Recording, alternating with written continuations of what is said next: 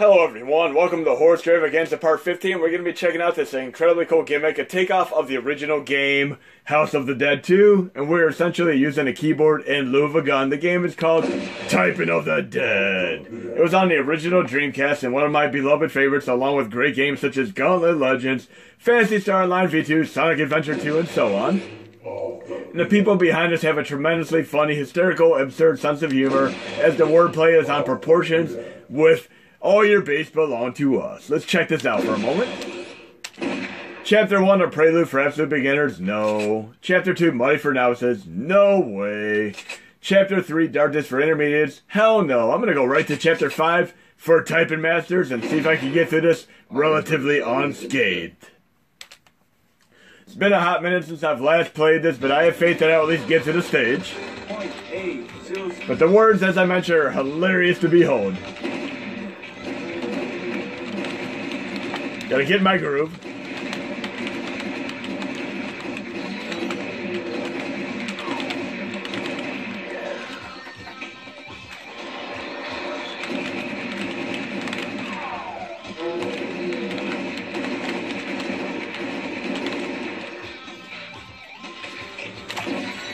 Okay. What a lovely name.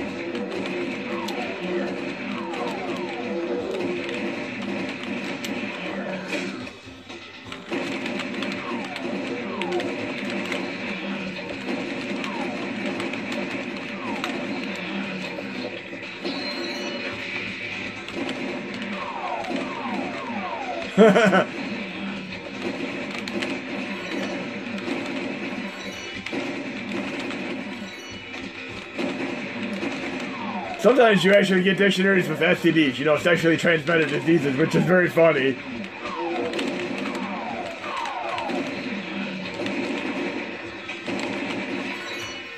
They can't bump the keyboard, I tell ya.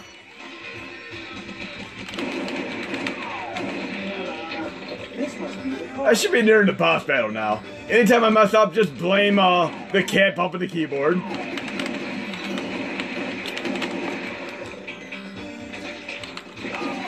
Like that, they can't bump the keyboard again. Come on now. Get away. Should be nearing the boss battle if I remember correctly. Here we go. Boss mode activate.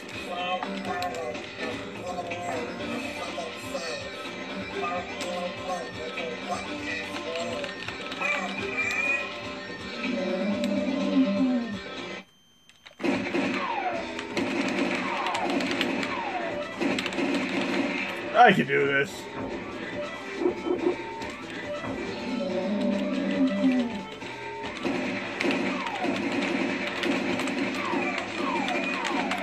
Ah, I got hit once there. Okay, I guess I'll continue. Darn cat, stop bumping the keyboard.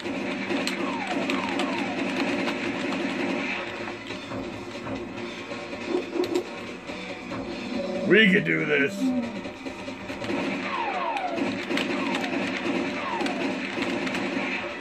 Ah, 1/3 the way there.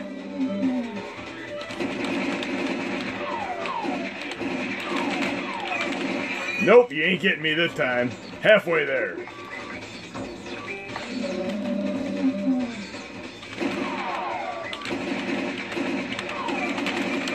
Nope. Right at the last second. Stop bumping the keyboard, you cat.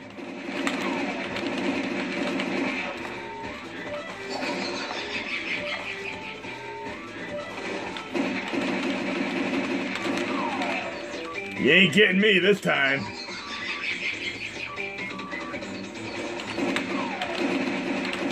Go, cat, go. No more bumping the keyboard. One more time.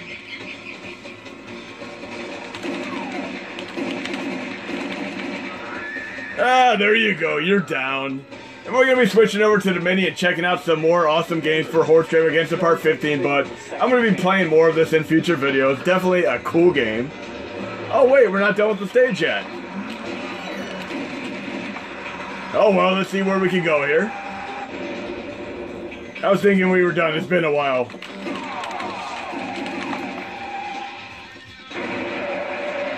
Oh, the real boss, maybe. Predator?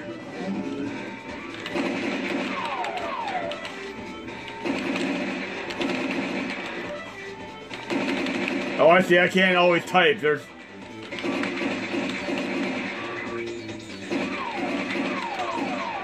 That's kind of cool. When it blinks out, I can't type because the enemy can't be hit by me.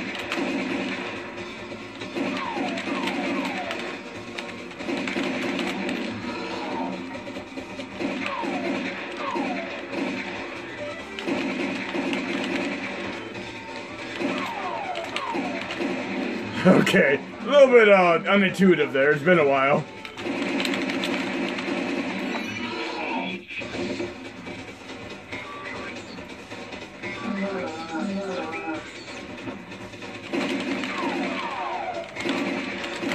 Oh, jeez. Darn, can't bump the keyboard again.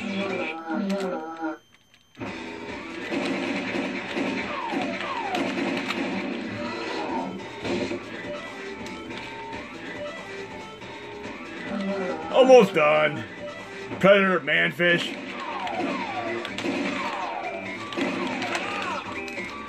Blame the cat.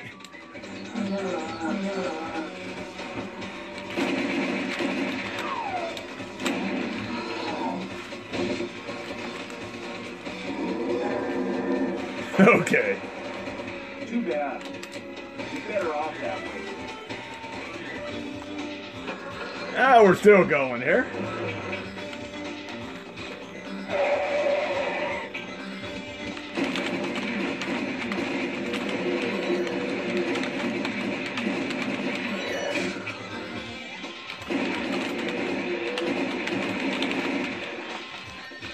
Stop bumping the keyboard!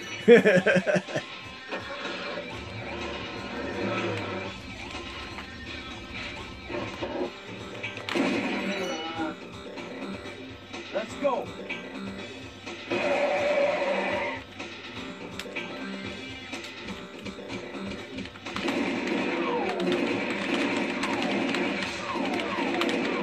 Oh, jeez.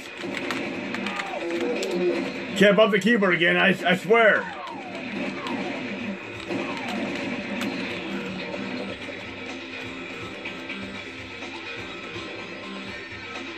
So this is Golden's headquarters. What? Yeah, I'll definitely be coming back to this. It is a fun game. You're... Oh, that's a boss, alright.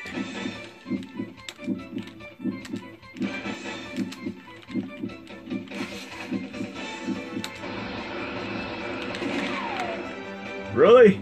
If I make a mistake, I get hit? So I have to type the word perfectly.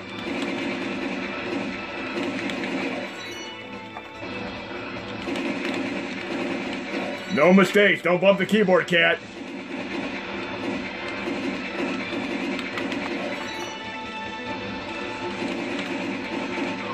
Oh, great.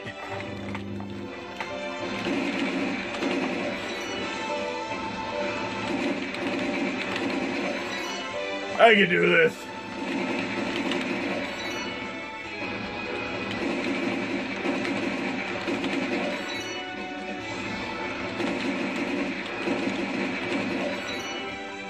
Very interesting.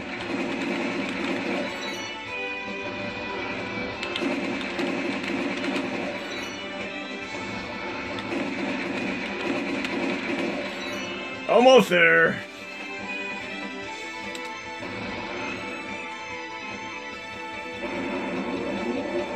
Oh, great.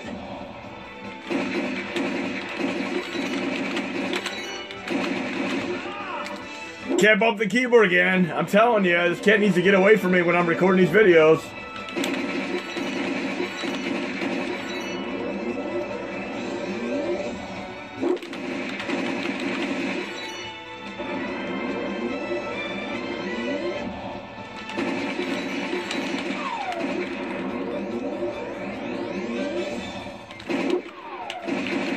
Imitation beer?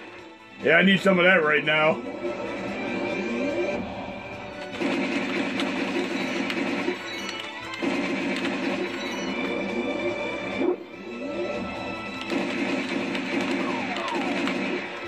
Okay, almost done. Celery peach, what? That didn't work out too well. I was laughing at the words.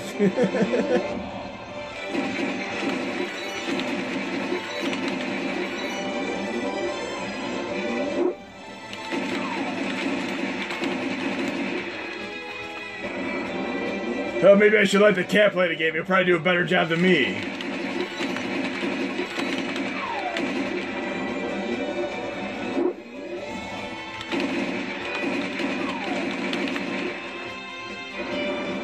Near the end.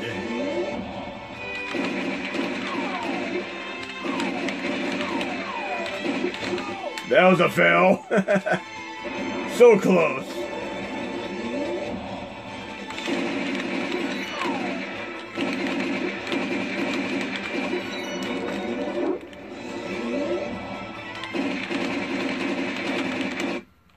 There we go. I'm pretty sure the stage is done now. And we have success. Now we're going to switch over to the menu now, once I ensure that I'm done with the stage. Okay, Chapter 5 result, and I'm going to play more of this game in future videos, but we're going to switch over to the menu now.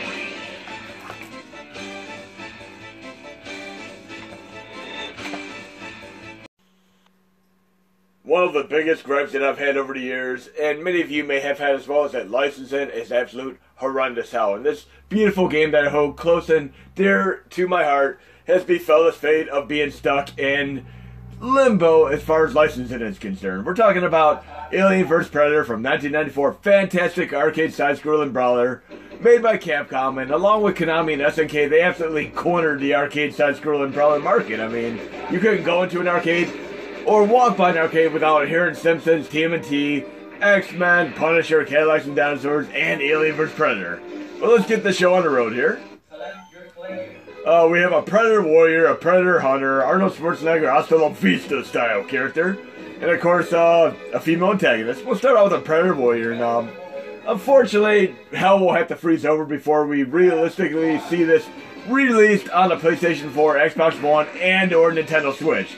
But we'll invariably and inevitably have multiple more Predator, Alien, and even Terminator and Prometheus movies. And speaking of Prometheus, the latest movie called Alien Covenant, which is actually essentially a prequel to Alien, but a sequel to Prometheus, I actually found enjoyable despite its lackluster, less than stellar reviews, because the main people, the characters in the movie, make idiotic decisions which basically lead to the Alien franchise. I don't want to give too much away, but if you're going to watch that movie, watch it from the perspective of a Mystery Science Theater 3000, because they make some goofy moves in the movie, and what's coming to them comes to them as expected. But Michael Fassbender turned in a tremendous performance. I hope to see him in a follow-up movie. I mean, Alien Covenant didn't really make a lot of bank in the theater, but I absolutely hope they do another one.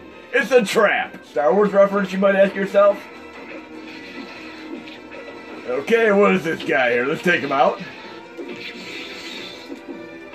I've always loved the Aliens vs. Predator games. I mean, even Atari Jaguar one, which unfortunately we cannot run well. And look, this guy here just did a Blanka-style attack. Go figure. I mean, Blanka isn't a character by the same company that made this game, Street Fighter 2. I'm going to actually hold down the attack button and hold down select and activate Turbo Fire. Just remember, if you'd like to deactivate it, you can do the same thing. Hold down the attack button and then push select to deactivate it. Let's do some of this awesomeness. Overheat. I've overheated way too many times playing Excitebike way back. I guess I'm going to have to pick a different character here. We'll pick the Hasta La Vista style character. And yes, I'm looking forward to another Terminator movie as well. I can't get enough of all these Terminator, Alien, and Predator movies. Even Predator 2 with Danny Glover, you know, getting too old for this crap type of scenario is still an entertaining movie, so to speak. Just remember, when you're done using Turbo Fire, make sure to disable it. Otherwise, you might run into another game and have issues and forget that you've actually enabled Turbo Fire. A very, very cool game, and I really thoroughly hope they somehow find a way to bring this back. I mean, even if Disney buys this out and re-releases it to have a little bit of a cash cow, it'd be awesome. Well, we're going to move on to some other horror extravaganza games right now, but let me disable my turbo fire. I'm going to go into the next stage real quick. Again, I'm going to hold down the attack button.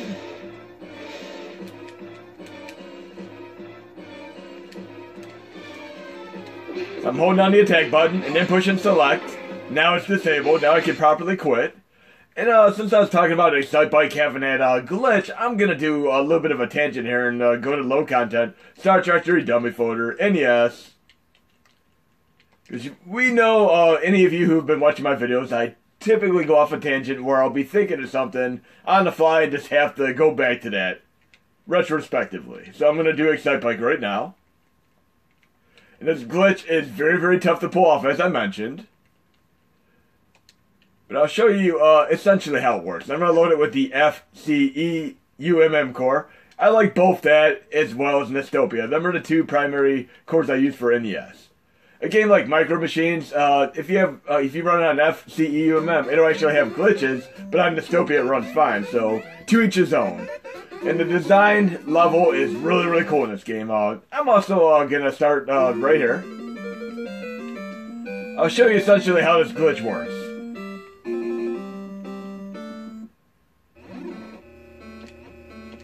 I had a little bit of a running joke way back when the NES Classic came out because there's a little issue where you could get a C8 error simply by navigating too many folders or load too many games in a row without shutting down. So I had this joke that we should basically implement a little temperature gauge like in the Excite Bike right here where you overheat. Look at that. If you do that, if you do the right trajectory and velocity and you do like a triple jump there, you can literally just jump off the top of the screen. But one thing you can do to actually pull it off and a little easier is go into create mode, and I'll show you what I'm talking about real fast. Now I clarify the rest of my little joke. Okay, if you do a bunch of these speed boosts right there, right in front of one of those ramps, which I'll show you again, those, and then a few ramps in a row, and do like a triple jump, you can jump off the top of the screen and come up to the bottom. Very, very tough to pull off, but you can find videos online like, you know, little speed runs of it where people do the glitch, and it's incredibly cool. But this temperature gauge, because we had the C8 errors on the NES Classic originally, I thought it'd be hilarious to make it, every time you load a game, to have the temperature gauge go up a little bit, and then when it gets to the point where it's overheating, you have to shut your system down to clear the cache, and then pretty much start over again. But we're going to move on to some more licensing hell right now because there's another arcade game that was really cool and you couldn't go to the arcade without hearing this one as well. We're talking about real Ghostbusters, and the licensing hell is, initially when it came out they were Ghostbusters, but then they realized that there was already a Ghostbusters out, so they retitled themselves to Real Ghostbusters, and we all know what happened from that point on. Merchandise, movies, that fantastic Ray Parker Jr. song, which I stayed up in the middle of the night on MTV again and again and again to hear that awesome song. When I finally learned how to play drums, I had to do that drum solo. Okay, this game looks, feels, plays, sounds like a Ghostbusters game, but is it really a Ghostbusters game? Let's check it out.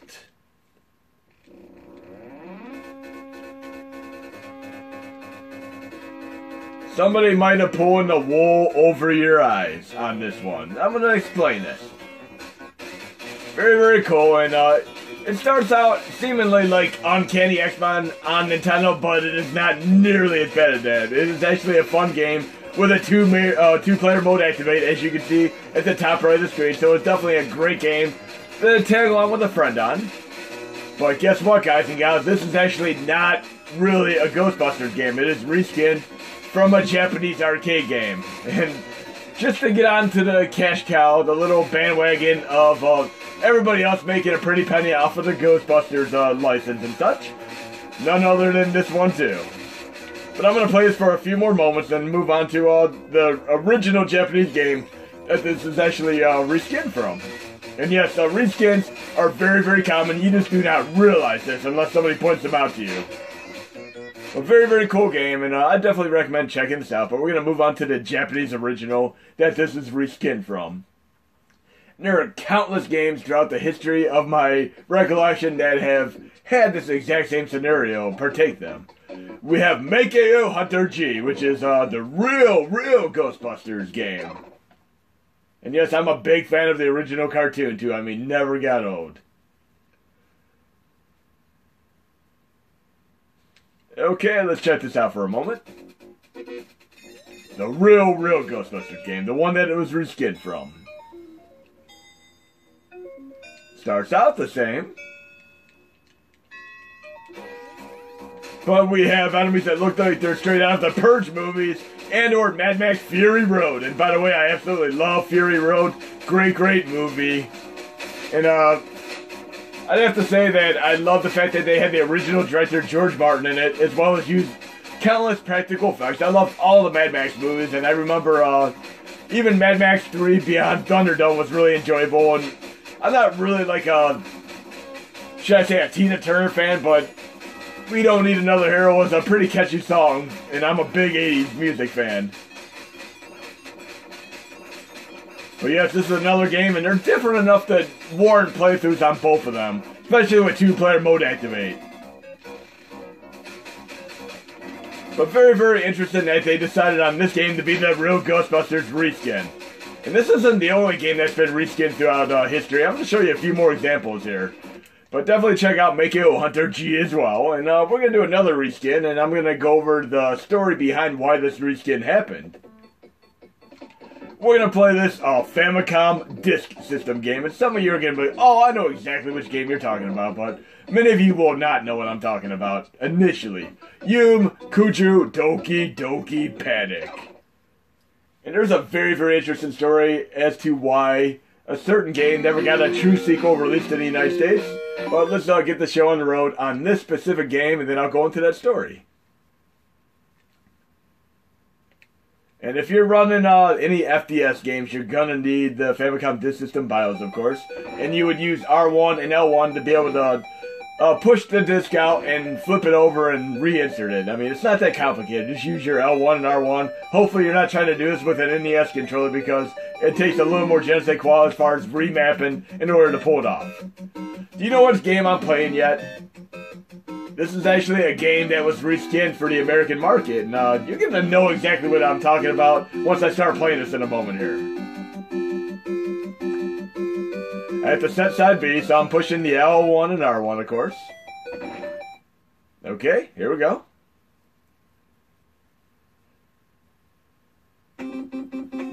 What's going on here? Normally I would have Mario, Luigi, the Princess, and Toadstool, but I have somebody else completely here. Yes, this is actually the original game, that Super Mario Bros. 2, that we all know of as in the United States was initially. I mean, Nintendo basically saw something in this game and reskinned it for release in the US market. And the reason why is that the original Super Mario Bros. 2 was deemed too difficult for Westerners to play, so they didn't release it over here. And yes, Super Mario Bros. 2, the true Mario 2, was a very tough game, but I'm actually very happy they made this decision because this is a really cool game that we may never have had otherwise. And we got the real Super Mario Bros. 2 on Super Mario All-Stars years later on the Super Nintendo called Lost Levels. I mean, very cool game, and I'm very glad they had this come out. And this game is not a pushover either. If you try doing this from stages 1 to 8, it's actually a pretty difficult game. But we're going to play the real Super Mario Bros. 2 right now, because I know all of you have played this one, just not the one that it was reskinned from. But here's the real Super Mario Bros. 2, which you can also play on Super Mario All-Stars as Lost Levels. Except that one has the updated graphics, music, and of course the parallax scrolling, which you would typically see in a Sega Genesis game. Sega Genesis was very prominent as far as parallax scrolling, especially with the Thunder Force style games. But right now we're playing the real Super Mario Bros. 2, and we can pick Mario and Luigi. Luigi actually has a higher jump. But let's play this game like we typically play any other Mario game. Dum-de-dum-de-dum. I'm a little bit small here. I'm going to get my mushroom and make it a little easier. Dum-dum-de-dum. Hit the blocks, get a mushroom. There's my trusty, rusty mushroom. I'll just stay over here, mind my own business. What? There you go. A little inside joke there.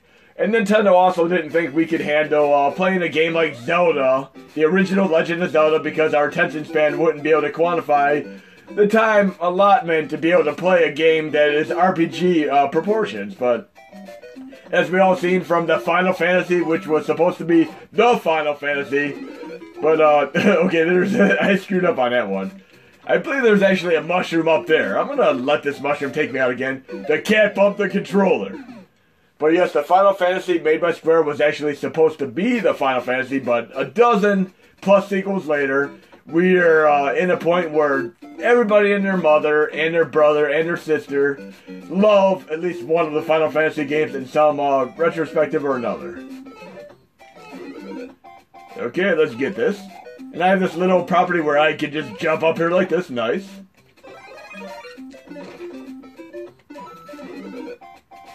I've actually played through all the Final Fantasy games on my lunch and breaks over a course of 2 years. I mean, I played them all. And I'm expecting, because of this being a more difficult game, to run into the cloud monsters.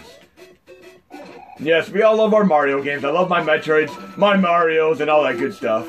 Now I'm waiting for Metroid Prime 3 to come out on the Nintendo Switch. That'd be my primary reason to buy it. Up to that point, I probably won't buy the Switch until Metroid Prime 3 comes out. I bought a GameCube for Metroid Prime 1. That mushroom didn't last very long. I'm at least going to try to get to the second stage here and see what kind of difficulty skill it has here.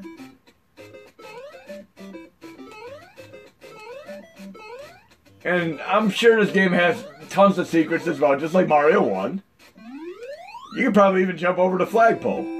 And ironically, the arcade version of Super Mario Bros., which is called Verse Super Mario Bros., actually has a difficulty skill which is increasingly more than the Nintendo version, because they want to be able to get more quarters out of you. You need 150 coins to get a free guy.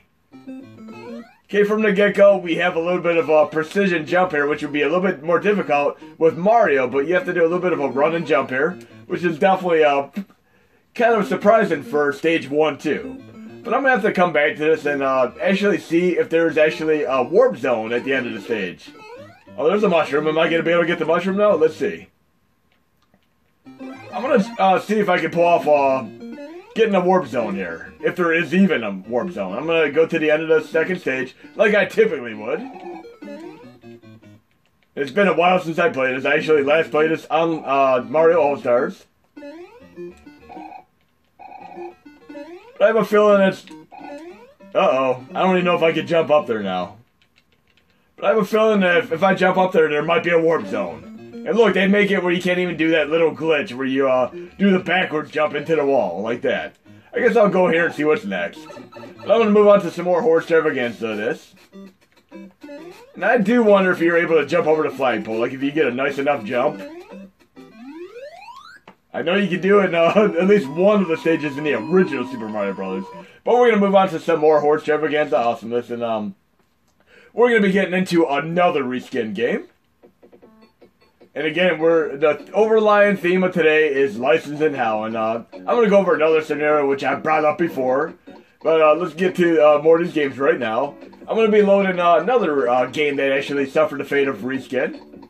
But this is License in Hell as well, because we're talking about Kamen no Ninja Hanamaru. The problem with licenses is once you have a license, that license could expire, and the game could be unavailable from that point forward. You might not be able to buy it again. And I'm going to give perfect examples of this when I switch over to my PS3 in a couple minutes here. But this is a great game here, but like TurboGrafx 16, this is a very, very Japanese-themed game, which might not be accessible to the Western market in the United States, and that is the exact reason why the TurboGrafx 16 failed over here, is that many of the games, a vast majority of the games, were actually very Japanese-themed in nature, and they weren't quite our Contra, our Mega Man, and so on. I mean, our straight cut-and-dry games. But what they did is they took this game, which was obviously a really cool game, and they reskinned it for re-release in the US market. And I'm going to show you which game this was actually reskinned as. And again, just like real Ghostbusters and Michael Hunter G, and even Doki Doki Panic. It is cool to play these and see the differences between them. There are minute differences between all of these reskins, but we're going to load the other game that I'm talking about right now in reference. They reskinned this game for re-release, and I'm going to show you what they called it. Yo Noid, the pizza guy from the Domino's commercials. Go figure. But yes, once the license expires, you would probably not have a chance in hell of ever getting this game as a downloadable title on your Nintendo Switch, Wii, or 3DS. I mean, you have a better chance of getting Common No as the game. But yet another licensed game. And again, these licensed games pretty much drop like flies once the licenses expire. And this is also an incredibly difficult game because, like, Little Nicky, not Little Nicky with Adam Sandler, I mean Kid Nicky, the great Data East game, you actually get hit once and you're done. But really cool game. I love Kid Nicky. Great game. I'm not going to go off on a tangent on that one right now. I'll just play it in another video. But this is a tough game, and again, it's a reskin off of the Common No game.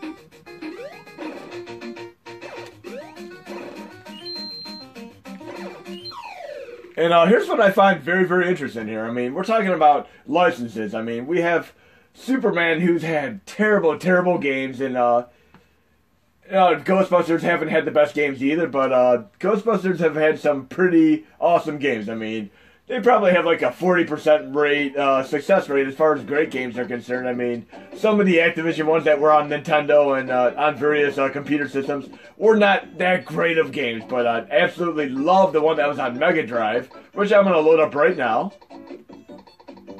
This is one of the best Ghostbusters games, without a doubt. Yes, this is easily one of my go-to games along with Hard Driving and Lakers vs. Celtics. If I could think of any game that I essentially dump more hours into than any other on the original Mega Drive, it would most certainly and absolutely be Lakers vs. Celtics, with its great historical legacy roster of real-life basketball players from the late 80s and early 90s. Me and my friends put a good couple hundred hours into the game.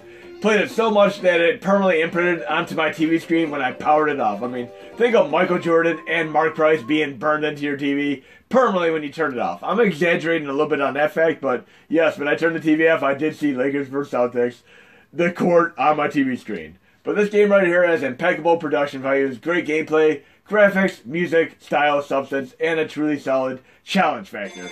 It also has a very nifty graphical style of a super deformed nature, of which we didn't have enough of in the United States overall. I mean, this is one of the few that I can think of that actually had super deformed graphics in the United States. But essentially, we have a little bit of a setup here where you can do the various stages, locations, and you get monetary value as far as them are concerned. I mean, I can get $2,000 from beating this one, $4,000 from that one, $6,000 from that one, $8,000 from that one. Obviously, do not even go to the $8,000 one unless you're better at the game, because this definitely doesn't have a pushover challenge. But I'm going to do the first stage right here. And you can actually earn power-ups and upgrades with your money to make the higher difficulty levels easier to traverse and more accessible. Kind of like you earn money in games such as Fantasy Zone, also made by Sega, to buy power-ups to help you out on the boss battles. But yes, I love super deformed graphics, and if you've never seen them before, you'll see exactly what I'm talking about in a moment here. And again, there are not many games like this in the United States that I can recall off the top of my head, but I've played many of these in my previous videos, and some of these are on Famicom and Super Famicom, such as Wanpaku Graffiti Splatterhouse, which is a great, playful, humorous take on the original, more truly violent, broadened nature of the Splatterhouse legacy. That one you wouldn't want to let a kid play because of the gore and violence, but the Splatterhouse Wanpaku Graffiti you can most certainly let a kid play, because I mean, even on the first boss encounter, Dracula dances. I mean, it is very funny. Then of course, okay, let me get past this part without failing miserably here, because my cat's bumping the controller again. Then we have Akumo Bosenkan, which is Kid Dracula, which we've had on the Game Boy. Great playful, cutesy take on the Castlevania legacy. We've had it on the Game Boy, but in black and white, whereas in Japan they had it in glorious color on the Famicom. And then lastly, we've had YY World 2, which is essentially Konami World 2 in nature.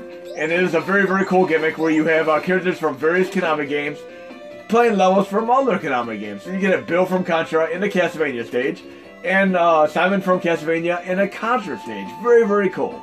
I'm actually going to activate Cobra Con right now by holding down the attack button while I'm holding select. So I'm holding down the attack button, I'm pushing select, and I activated Turbo Fire Activate. And you can disable it the same way, just like I did in the Alien vs. Predator thing. This has a little bit of the Poltergeist feel to it from Splatterhouse 1 too. There's our beloved Slimer. Very, very predominant in the cartoon series and comics and such. And then we're going to talk about another scenario right now. We're going to talk about other licensed characters that have had success or misfortune as far as games are concerned. And we all know that licensed characters typically fail or succeed on the basis of deadlines. I mean, we gotta get this E.T. game out in 3 weeks and get it out by Christmas. Failed miserably, of course. And this is a skippable boss encounter. Cat keeps bumping my controller there. But yes, deadlines are one of the biggest double-edged swords as far as licensed games are concerned. But we're talking about successful licenses. At the top of my head, I could probably think of the most successful licensed character would easily be Spider-Man. And the second one would probably be Batman.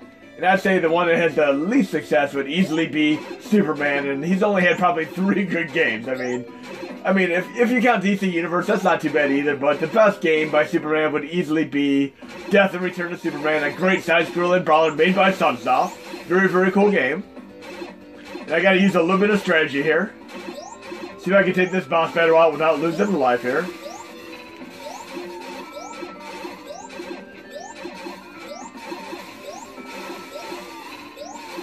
I can do this. But there is one third character who's also had tremendous success with licenses, and I'm going to give you to the end of this video game demonstration to try to guess who I'm talking about. It is a very, very unlikely candidate, but you'll see who I'm talking about after this game example right here. And we have our 8-way fire here, which is very much like the run and gun Contra nature, always welcome in these games. There's even an Adventures of Batman and Robin game that also has this 8-player Contra style to it, also on the Mega Drive Sega Genesis, which is also cool. Okay, we gotta capture a ghost here. Let's see if I can remember how to do this. Been a while.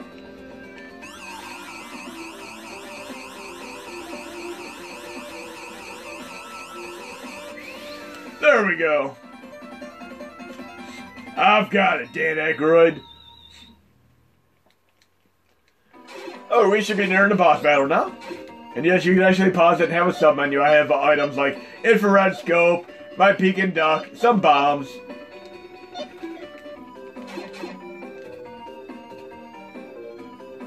And there's our Slimer again. But yes, this is not a pushover game. It is very, very challenging. And I have 3 bombs, which should be able to help me out here. And it is one of those boss battles where the color changes depending on how much life it still has left. So it should turn to a darker color if I remember correctly. And another great Ghostbusters game was actually the PS3, Xbox 360 one. Very, very cool game. It even had a zombie style mode with ghosts, which is literally just like out of a Call of Duty game. One of the sole reasons I play Call of Duty games is for the zombie mode activate.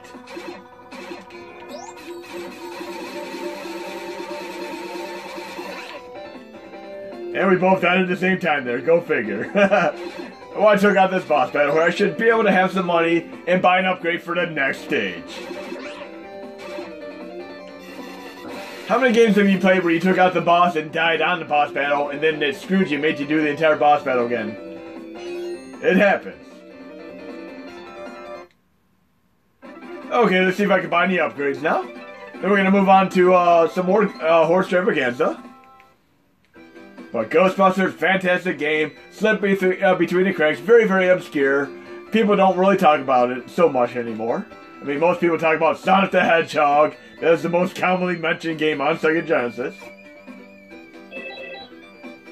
Okay, we should have enough to buy an upgrade here. We should have a weapon and an item shop if I remember correctly.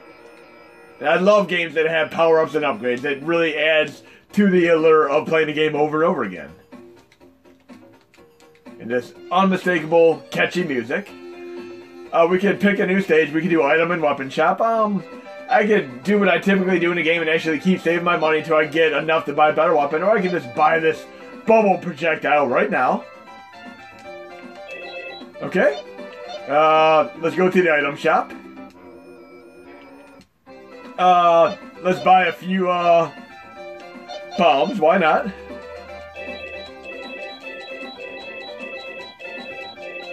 Okay, that should be good. Now I'm going to go to the action of the next stage. Have you figured out the other character that has tremendous success as far as licensed games are concerned yet? As I mentioned, it is a very, very unlikely hero, but we're going to do action start. And check out the bubble launcher for a quick second here.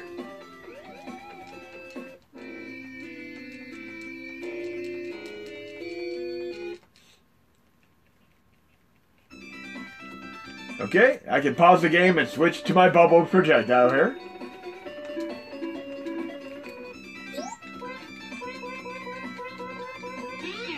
Oh, definitely a lot easier to use than the other weapon. So I can take off at a nice 45-degree angle. It's very, very nice. With turbo fire, this is definitely a lot easier. Doing the moonwalk. But we're going to move on to some more horse Stravaganza right now. I'm going to move on to the other licensed character that I was just talking about that has had great success, just like Batman and Spider-Man. I'm talking about none other than Castle Illusion star Mickey Mouse. Yes, I can see it right now. I call my buddy up on the phone. Hey, dude, I got this tubular, totally radical, awesome new game with Mickey Mouse where we can, like, bop on enemies and throw apples at them and all kinds of cool stuff. Versus, hey, man, I got this new Spider-Man game called Ultimate Spider-Man where you can actually play as Venom with cel-shaded graphics. But here we have Castle Illusion, which is actually a really, really cool game. I have good nostalgia for this game. And you can even go to a hard mode activate right here. It's not a pushover game at all. It actually does have a tremendous challenge factor. I mean, you get to the later stages, it's truly challenging.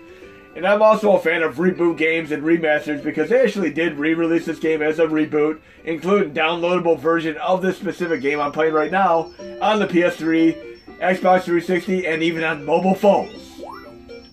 But my sister actually used to sneak into my room and play this game when I wasn't around. I mean, she really loved this game too. But I have my eclectic video game nature where I play a game like this, as well as a game like Splatterhouse, and I play a game like Disney's Lion King, and then I play a game like God of War.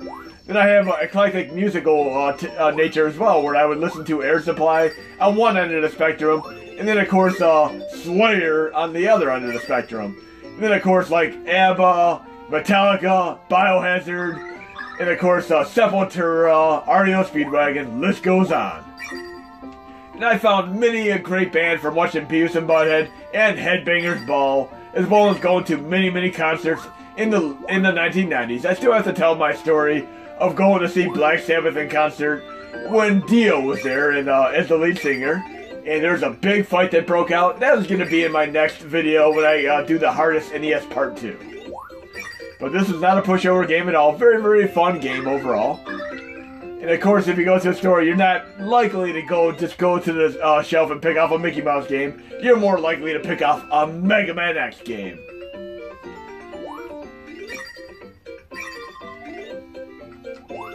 And this music is going to be stuck in your head to the end of the day, without a doubt.